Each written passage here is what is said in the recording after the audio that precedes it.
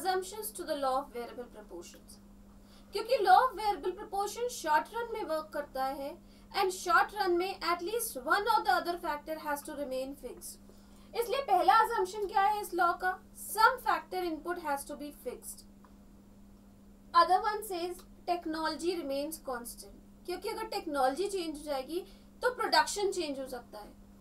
Therefore, production pattern to show a consistent behavior as per the law, ये assume किया जाता है कि टेक्नोलॉजी कांस्टेंट है.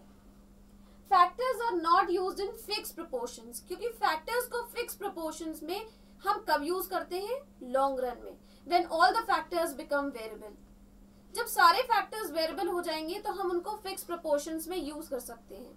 बट यहाँ पर क्या अज्यूम किया जाता है? In the short run variable proportions में हम फैक्टर्स को फिक्स्ड प्रोपोर्शंस में यूज नहीं कर रहे हैं. कुछ फैक्टर्स फिक्स्ड है और कुछ फैक्टर्स को हम वेरिएबल मानते हैं. And we consider only physical inputs and outputs.